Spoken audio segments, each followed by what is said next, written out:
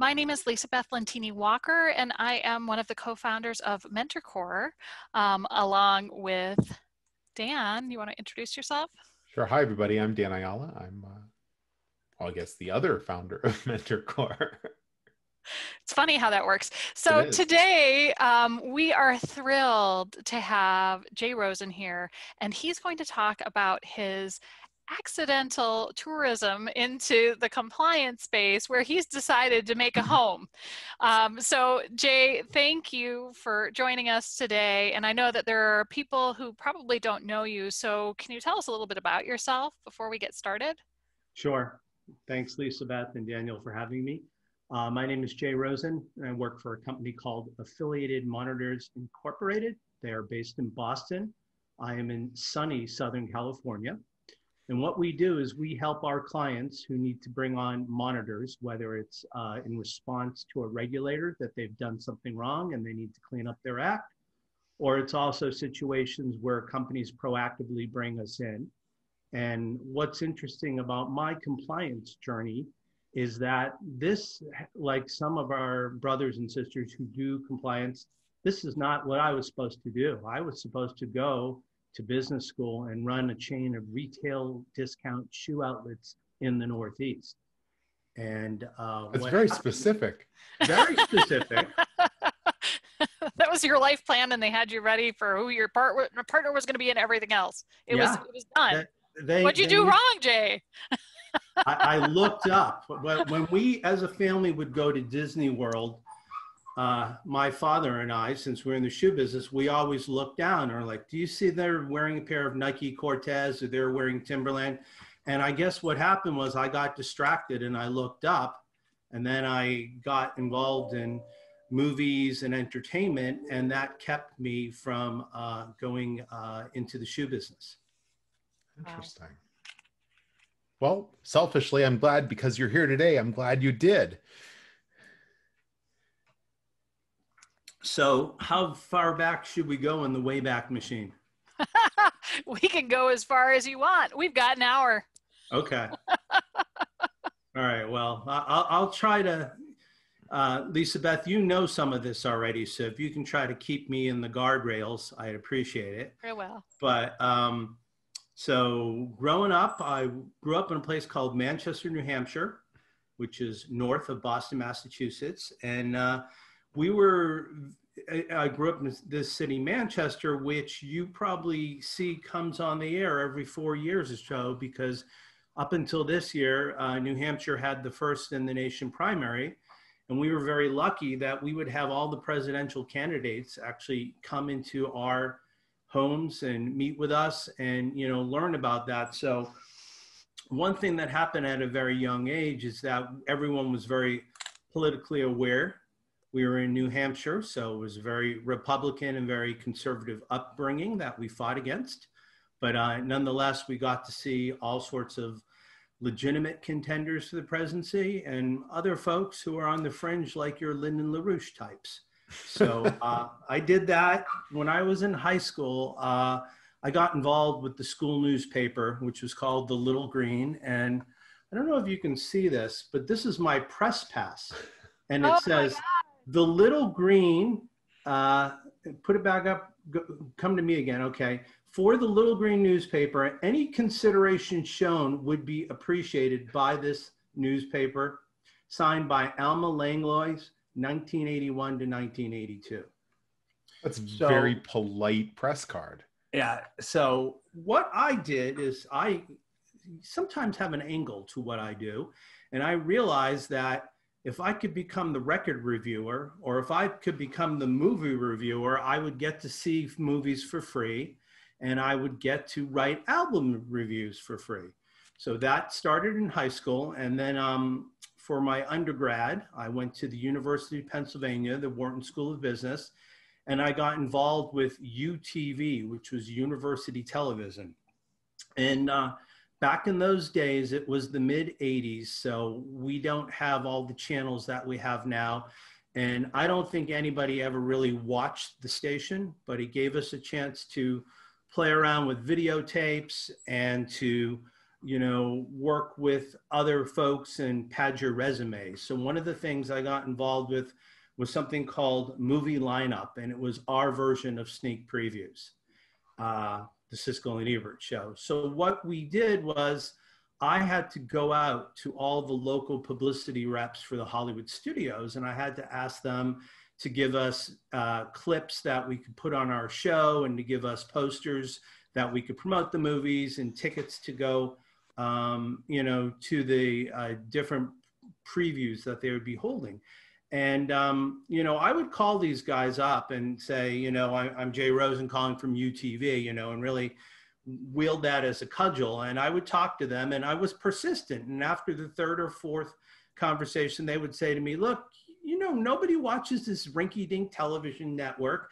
And, the only reason you want the posters is to put them up in your dorm room. And the only reason you want tickets is to bring girls to the movie. And I said, be it as it may, I am a member of the press, and you need to take care of me. So needless to say, I was covering all the different film companies in Philadelphia. And one of my crowning achievements was someone at KYW, which was the local Westinghouse affiliate, needed to use a clip, and they wanted to go on the air that night. And I said, well, Gail, I said, it's now 3 o'clock. I said, I'm going on the air at 6 p.m. tonight. I said, if you can get a messenger here, pick up the tape, bring it back, dupe it, and get it back to me, you can do it. Now, I was not going on the air at 6 p.m. tonight. I was some 19-year-old college student who was relishing that he could make an adult jump through a hoop, and if asked how high, I would tell them. So that was, one of my first kind of brushes with, being in the media and having control over people, or trying, to influence people in a timely way. So because of that, I got distracted from the shoe business, and I decided that I wanted to come out to Los Angeles and get involved in the movie business. So that was one of the first wrong turns off my course, off the map I was supposed to be taking. And then when I got here, I did the traditional thing that I worked in a Hollywood mailroom. So what you have the opportunity to do is you have to do all the Xeroxing for the firm. So every time you make a copy of the script, you're expected to take a copy and read it yourself, so you can start to educate yourself into what are the tastes, what films, what properties, what stories get made into movies. And likewise, the same thing with any type of contract. And then you had to go out and drop scripts off at Louis Anderson's house, and he answers a door in a bathrobe that doesn't quite cinch across the waist. So you just look up and say, here's your script, Mr. Anderson. Back to looking down. Yeah. So after getting poked in the stomach. Real quick question, just out of curiosity, is that's actually part of the mailroom job? Is to take copies, or is that an illegal copyright? No, it's not a copyright thing, but it's understood that if you look at some of the folks who came their way up and out of the William Morris mailroom, and big people like Barry Diller and David Geffen and those folks, as they say, information is power. So the only way you're going to learn as a newbie, the big important agents aren't going to say, hey, read the terms of this contract, but they're going to expect that if you have the interest and you want to represent actors and be dealing with talent, these are the things you need to look at. These are important parts of the contract. So just like what we do from an ethics and a compliance perspective, we know certain things are supposed to go into a program.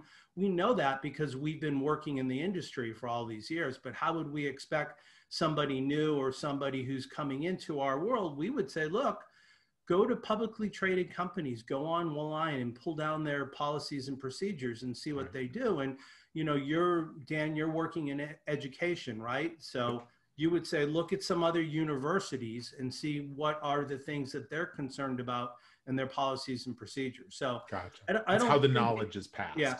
I don't think it was there. It wasn't like you were taking information and sharing it with competitors. You were using the information internally. So after doing that for a while, I got out of the agency business and I started working at 20th Century Fox. And we were a department known as physical production. And what we basically were the budget police. So every day I would get a call from a film that was shooting on the lot, and they would say, our first shot was 6:23 a.m. We broke for lunch at 12:23. We shot 3 and 3 pages, and our last shot was 6 p.m. Now, the reason we would want to know this is that you have to give your actors a 12-hour turnaround. So if you start shooting at 6 in the morning on Monday, you might shoot next at 7 on Tuesday. And by the time you've gotten all the way to Friday, you're not having your first shot to noon. So that information needs to be calculated because you have to give the actors and the crew their turnaround.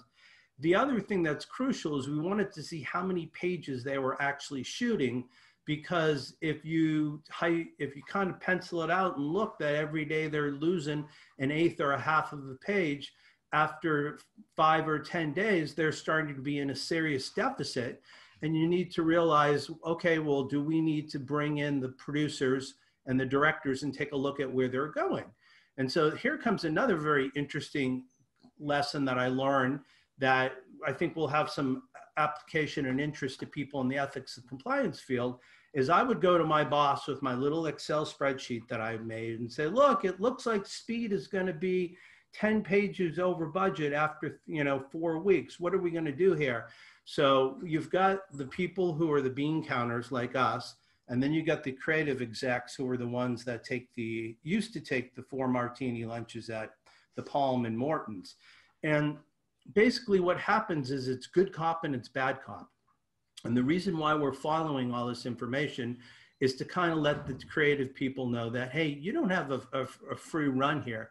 It's not the inmates running the asylum, but we're keeping tabs on you, and we want to let you know that we're watching. And then the creative guy, the head of the studio, says, well, you know what, Jan, I think you're doing some real good work here. So we're gonna work with you and allow you to move forward. So I'm 23-year-old Jay Rosen, and I'm mad as hell because my boss didn't stand up and take away days from the movie. And they said, look, it's a game. We're playing a game here. They need to know we're watching, and now we have a currency to hold that over their heads. So again, sometime I learned here that, again, there's this information is power, right? That you need to be watching.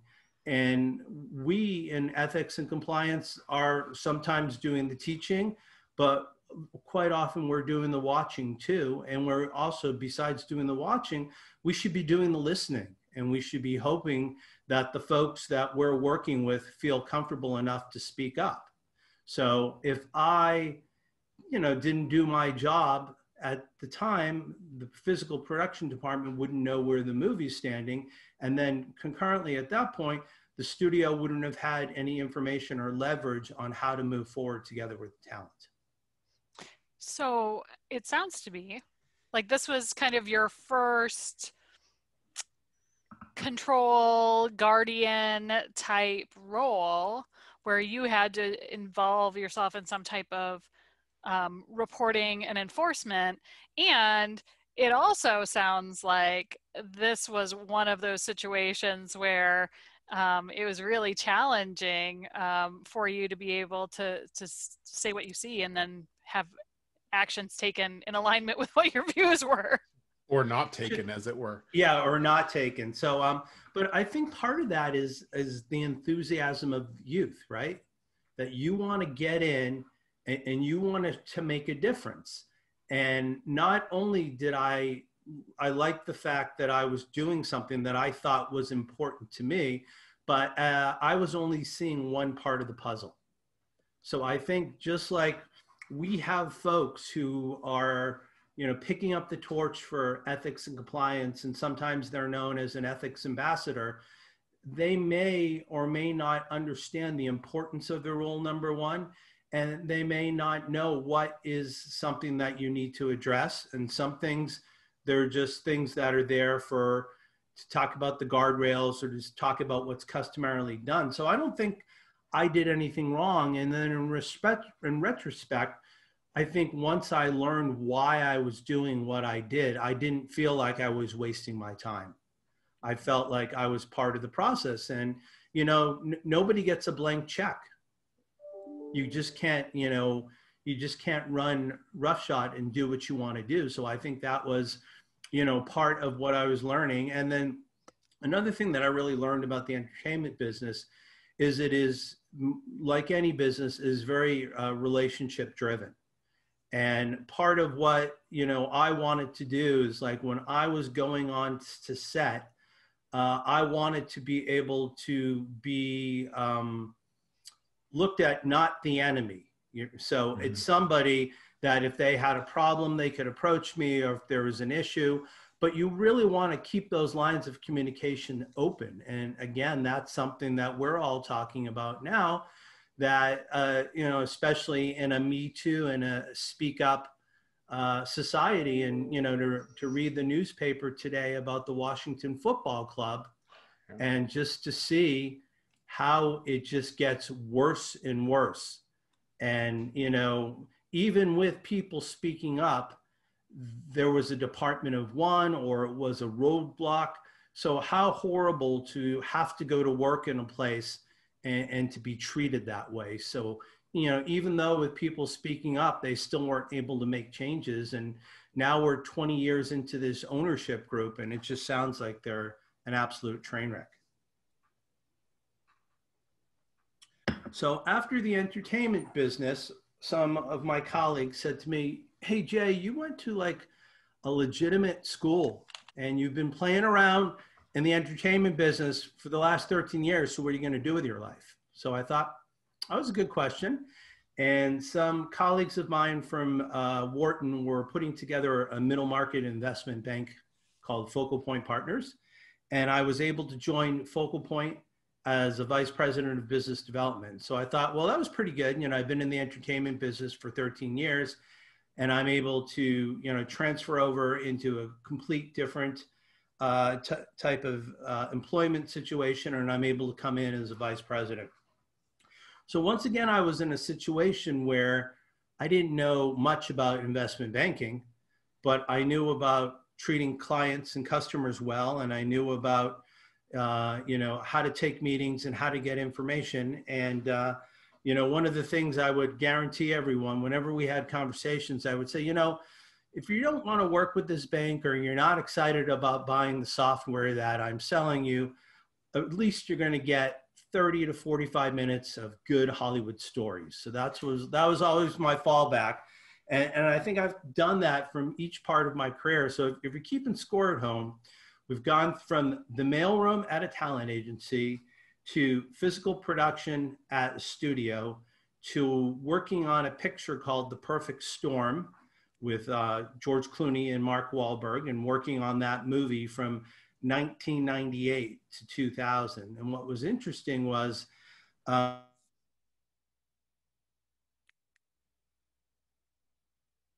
no. Just when he was going to get to the interesting part, or the most interesting part. Well, let's see if Jay's internet resumes. There he is. There we go. Oh, Jay, we lost you at the most interesting part was, and then you froze. It was either a Zoom phenomenal moment. tactic to build up. Yeah. This is what you learned in Hollywood, to build tension and excitement. So did you hear anything about the casting of The Perfect Storm, or was that completely gone? No. Just that you were working on it from 98 to 2000.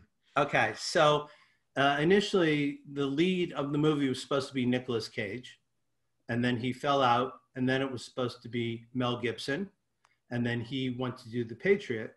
And then finally we got George Clooney as our lead, and he had just worked recently with Mark Wahlberg on Three Kings. And I remember being across the hall listening to the director talking to George, and George thought he was going for the Mark Wahlberg role. And the director said, "No, George, you're my captain. You're going to sail the Andrea Gale, and you're going to be the hero." So if you think about those three different actors, it would be a much different movie than we got with Mel Gibson. If Mel Gibson was in it, or Nick Cage was in it, versus George Clooney. Mm-hmm. So based on that, I was saying, so we went from the entertainment business to the investment banking business. And again, I had to kind of use my wits and learn how this business worked and what needed to be done. And I think what got me into this little tangent was that at least when I was speaking about the entertainment business, they might have some relatively interesting stories like the one I started to tell before the camera cut off. So 2008, my wife and I have twin daughters born 41 days early, no, 10 weeks early, 41 days in the NICU. So that's February of 2008. Market crashes in the fall of 2009, and they decide that they no longer need a vice president of business development because all the transactions are now bankruptcies and they just show up at your door. You don't need to look for them. So now I've got to pivot again. And this is where I first started my connection with LinkedIn. That I put out a message to my network saying, you know, I'm looking for a new opportunity, you know, reach out to me. And there was a company called TransPerfect, which is the world's largest privately held translation company. And they were trying to be my provider for a virtual data room, which is a secure online space where you can go to do a transaction or to look at information. So they had an idea that they thought this would be a great way for studios to share screenplay assets. What typically happens, like when we were talking, Dan, about your concern with the screenplays and whether or not they go, you know, they get leaked. This would be a way where you could digitally share the screenplay, it would have a digital watermark on it, and it would be unable to be printed. So the only way you could really get a copy of it would be if you physically took a picture of each page with a digital camera. And if you have 120 pages of your life to waste doing that, you know, Mazel Tov, have at it. But so here's now where the careers start to interlock, that my relationships with the different studios, having worked there on the talent side and then having worked on the movies, I was able to reach out to the folks who might need this service. So we ended up getting ourselves involved with an RFP at Warner Brothers. And it looked like they were going to move forward with this. And at the end of the day, they realized that there was not enough loss or shrinkage happening, that there really weren't people stealing the screenplays, so they didn't want to move forward with it. About 6 weeks later, the story comes from Harry Potter in England, and they're working on the first Potter movie, and somebody gets schnockered and leaves their copy of the script underneath the table at the pub. Mm-hmm. So now they're saying, oh, well, maybe we should have done that. You know, to go full story ahead, they ended up adopting that system. So we were just a little bit on the fringe of technology that back then in 2000, 2001, people were not running around with their iPads. People were not running around with their iPhones. So if you're a big time Hollywood mogul, you're not going to expect to carry a heavy 6-pound computer to the beach in Malibu and to read scripts on that. You're still going to want it done the old fashioned way. You're going to want your people to print them out and bring them to you. So what happened was my colleagues at TransPerfect liked my professionalism and how I was moving forward on this project. And it was on a, you know, an if-come basis. So I wasn't getting paid by them at all. We were working on this. And they decided to offer me a job working as their West Coast representative for their VDR, which was called Deal Interactive. So I did that. And then I thought, well, they have translations that they're selling here at this company. So, you know, maybe I should learn something about translations too, because I want to be able to have more things to sell. So I get involved with something at a law firm called Pearl, which is an acronym for the Pillsbury E-Discovery Alliance of Resource Leaders. And this is with the law firm Pillsbury Winthrop and some other vendors within the legal and compliance space. And we were at a closing meeting and they said, this Pearl solution should be used on every FCPA matter. And like a good lemming in the room who didn't know what the acronym meant, I kind of shook my head yes. And I went back home and Googled it. FCPA, and it says Fairfax County Park Administration. And I say, this is not what we're talking about. So then I get to the next thing and I see Foreign Corrupt Practices Act. And I see, ooh, these are companies that are doing business globally and they have issues. And oh my God, they're in China. And oh my God, they're in Brazil. They might need translations. So this is where we start to officially pivot towards ethics and compliance, because I realized that the virtual data rooms are not the things I want to be helping companies with, but the things I want to help companies with is legal translations that are certified documents that you need because you might be having a patent infringement suit, or there might be crime, or something that's happened overseas that needs to be investigated. So I leave the translation company and I joined another company called the Merrill Corporation, which used to be headquartered in St. Paul. And I started helping clients do the translations, but what became more interesting to me was I didn't just care whether or not they had a code of conduct and it had to be translated into 40 languages for 80 countries, but the question was posed to me, all right, if we want to say we have zero tolerance for bribery, do we want to just have a flat statement like that and have that apply to each jurisdiction? Or do we want to say in French under the law Sapin 2, we don't want to have this? And do we want to quote local things? So suddenly my expertise that I was providing was not just doing a word at 18 cents a word, but I was talking about what I had seen other countries do in similar jurisdictions. So suddenly the value proposition I was offering was I could come in and say to somebody, look, you're going to give me your code of conduct and policies and procedures in English, and 8 weeks later,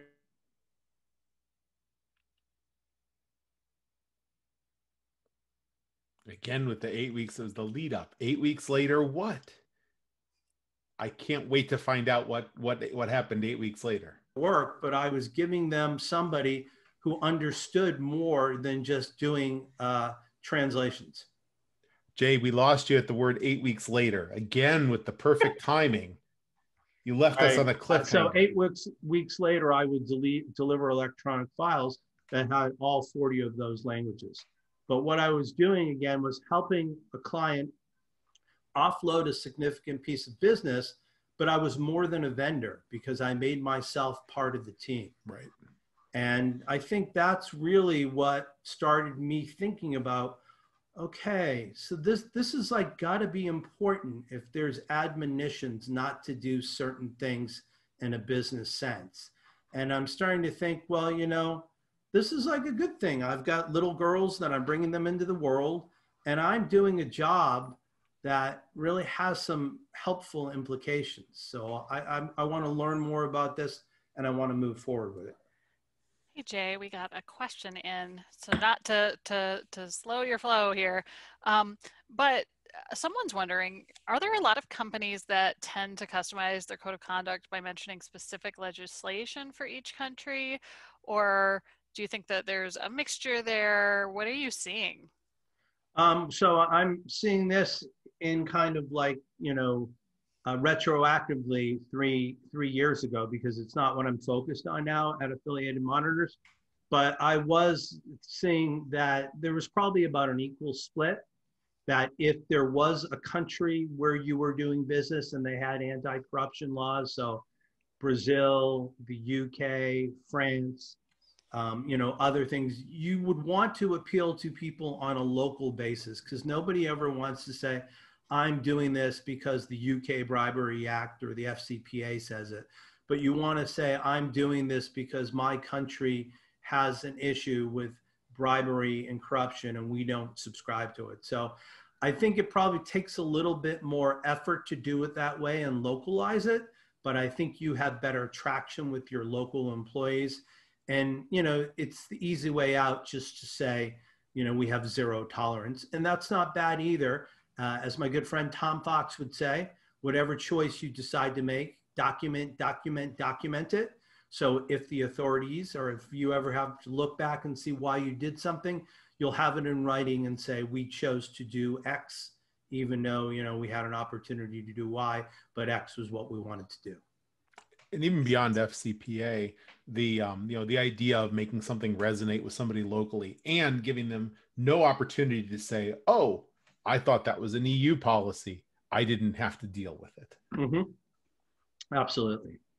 So we're at the point now, we're working with Merrill, and as I just mentioned, Tom Fox, who's been a real great mentor to me, he allowed me to appear on his blog cast or blog post. And then about 219 episodes, Tom reached out to me and he said, we are going to do a podcast every week called This Week in FCPA.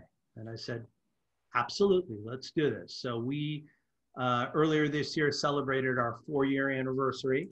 And, most of the folks who do commentary in the FCPA space are either folks who are former attorneys or who are journalists. And it's not very frequent that you see somebody who's on the sales side of this speaking about FCPA and ethics and compliance. So again, it's part of me, I think, trying to keep coming back and turning in and localizing myself and my experience. So just like I could tell that person who was trying to do their code into 80 languages or 80 countries, 40 languages, I could tell a war story that could connote that I understand what they're up against. So I'm going to be able to be their problem solver.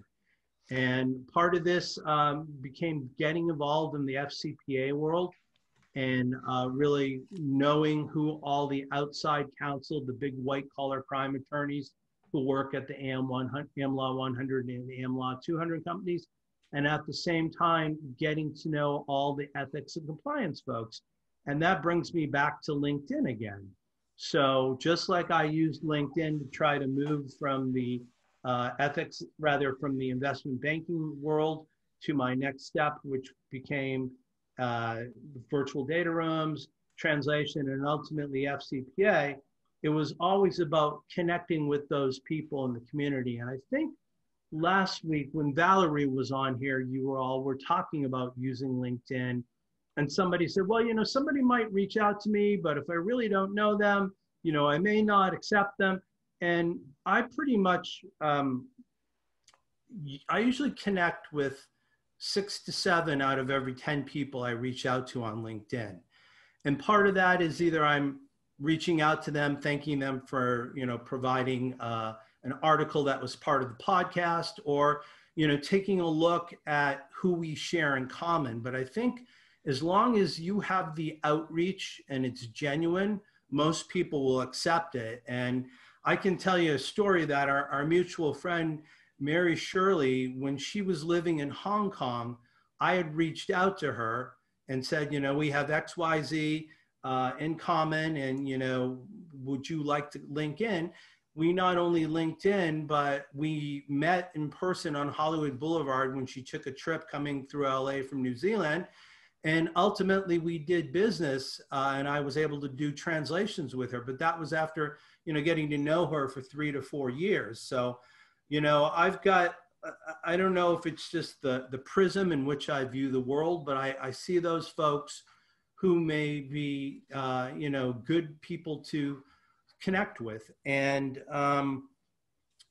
sometimes it's because we both went to the University of Pennsylvania, or sometimes because we both worked with a certain colleague. But what my advice would be is to look at those things you have in common, whether you practiced at the DOJ at the same time, or whether you both worked for a company that sold data room solutions, whatever it is, reach out and be thoughtful. And then you need to make that connection. You have to remember something about them, or you have to do something memorable. So, back 10, 11 years ago when my twins were born, everybody got to hear Millie and Michaela's stories and how you could tell one from the other because one had a pink hat and one had a green hat. But that was, what I was selling. And again, that was early in my career doing the translations, but I was selling myself and my, my personality and my caring about people. And I think ultimately, when you if you have an issue, Lisa Beth, and you want to call somebody up, who are those, that inner circle, or who are the people that you have, developed relationships in the ethics and compliance field, and who are those folks that you go to? Oh, it's absolutely my wisdom council. And there's, a small group of people who I know are good at heart is number one, who actually genuinely care, and who want to lift others as they rise. It's the people that you really have that connection with because you find them to be authentic, caring human beings beyond just a transactional, like, what's the job we're getting done. And Mm-hmm. that's you, and that's Mary, and that's Dan, and it's a whole bunch of people. Well, maybe not a whole bunch of people, we'll call it a handful. But but right, you do want to have those connections that take time to foster, and it really is investing in other people and seeing their potential too, their potential for greatness, and how you can help them in their journey. And you have been going out of your way to do so. And Jay, you have been one of those people that just consistently is solid and cares deeply about people, and it comes through in every interaction. And I remember not too long ago, we were doing the first Keep Calm and Compliance on, and one of my shout outs was to you because when I started out my business, you were one of the people that I connected with and said, hey, I would love to get your thoughts on, what is it like to start a business, and what should I know and what should I think about in terms of places where maybe I wasn't showing up. So thank Mm-hmm. you again for that. Yeah. And that's part of it. I think people in being authentic, you need to give without expecting to receive. And so that was, meeting somebody who was in Hong Kong, right? And starting up a relationship online, a business relationship, and saying, how can I be of help, or how can I assist you? So I think we are very lucky in our space that there are many dear friends that we have that have been in the ethics and compliance space, and worked in big corporations like you did before. And then I think it's just got to be so exciting to being able to pivot and build something which is your own vision. And when I look at my career and what I've done in the past 2 or 3 decades, none of it makes sense. It's kind of like you could say, okay, and then he did this, and then he did that, and the only thing that makes sense is the computer cuts me off when I'm going to reveal a juicy tidbit right now. But to having gone from the entertainment business, so in that mailroom, dropping off scripts to Louis Anderson, so doing that, working on movies, working on deals, working on FCPA, and now, because we're getting close to almost, no, we're not quite there, but we'll get this done before the top of the hour. So I'm at the translation company that's based in Minnesota. Unfortunately, private equity comes in and buys the company. And Daniel and Lisa Beth, what the next part of the story is. The new owners decide, well, we've got an office in London and we've got an office in Galway. It's a lot cheaper to have the office in Galway. So let's not worry about our folks in London who are using us. And you know what? We used to have a weekend shift that would run Friday night through Sunday morning. And if somebody needs a translation, they will just leave it on the voicemail. We'll pick it up Monday and we'll start working. And I'm like, au contraire, mon frère.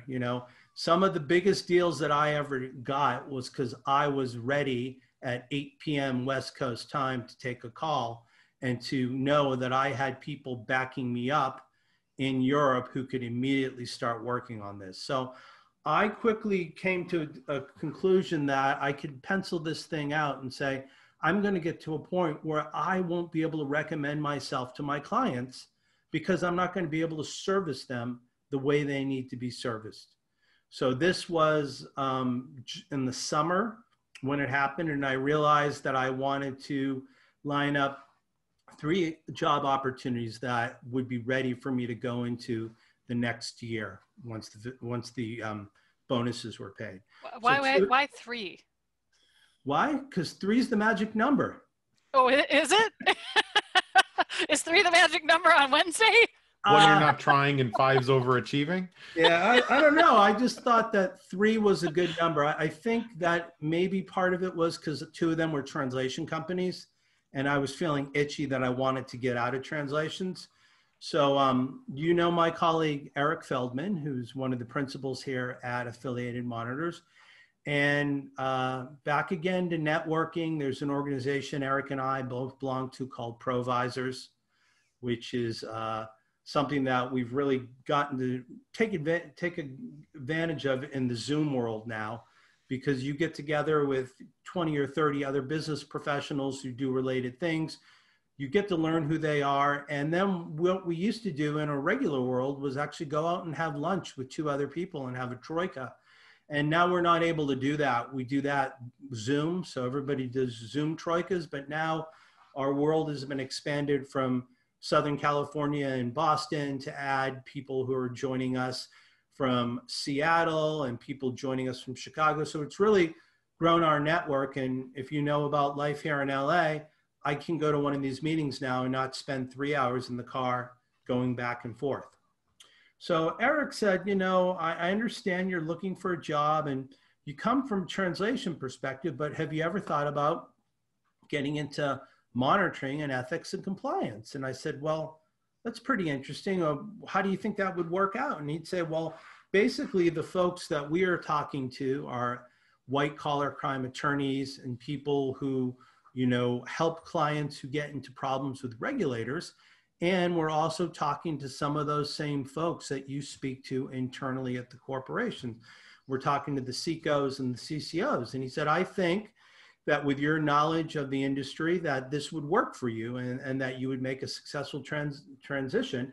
Oh, and by the way, not only do we want you in a business development perspective, but we actually want you to go out and do what you're selling. We want you to monitor. So when we had a client that was a global infrastructure builder of airports and freeways and building the new bridge, there's a 3rd span they're putting over the Panama Canal.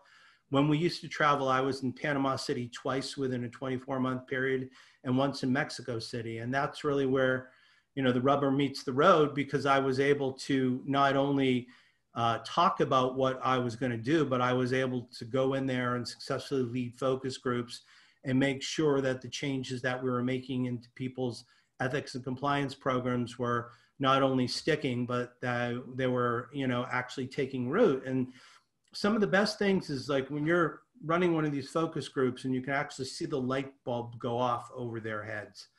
And the company brought in a younger group of folks who were not tainted by the bribery. And we asked them, well, how do you feel working about this company with all the challenges they had? And they said, we feel really hopeful because the company is very transparent right now. And they've said, we're not going to do business with the government of X country because there's pressure to bribe. And we're only going to work with private, you know, opportunities where there won't be such a, you know, there still could be potential corruption, but it's a safer way than working with the government of X. So when you see the enthusiasm that comes up and people are telling you, oh, you know, we did in-person training and we did all this, either they all studied the night before and somebody gave them the answers to the test, or we were having a genuine effect with them. And, you know, that's the bit now where I think there are a lot of people who do business development, but they never really have actually done the service of the product they do.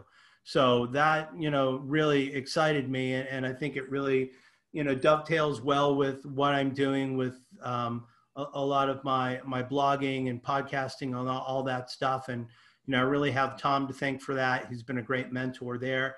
And as people have probably seen on LinkedIn this week, we are marching up to his 500th episode. So he's done this for 10 years or so.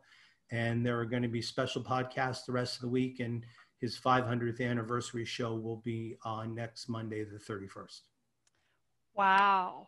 So, I mean, huge accomplishment for Tom. I mean, you've been with him for how many years now? 4? Yeah, we're starting our 5th year. So this week we'll tape episode 220 and we do about 50 episodes a year. Amazing. So one of the things that you mentioned really struck me is that early on, Tom was one of your key mentors. What characteristics did you see in Tom or in mentors in general that made for good mentoring? It's a good question. Tom, as you've gotten to spend a little time with him as of late. So, he's a real, I think, down-to-earth person. He is very approachable.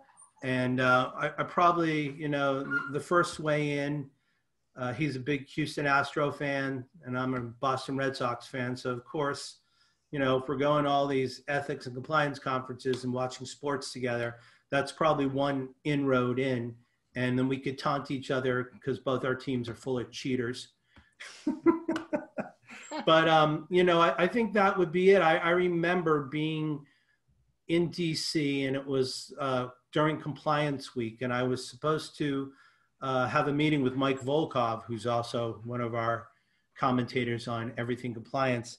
And I went up to meet Volkov, and it was on the second floor of the hotel that they usually have compliance week at. And Volkov says to me, "Do you know Tom Fox?" And I'm like, "Well, I know of him, but I don't know him." And I met him there, and he was just like, if I didn't know he was Tom Fox, he just would have looked like, a regular guy there in a blue blazer, wearing his polo glasses and, wearing his conference attire chinos.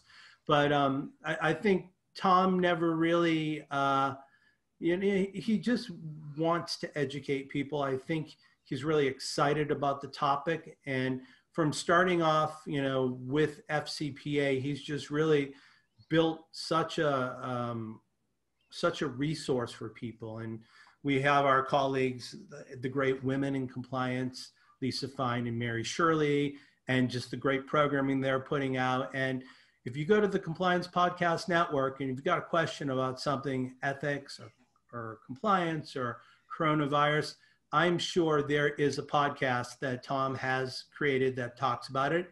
And if he hasn't, bring it up with him, and he'll probably do one with you as well.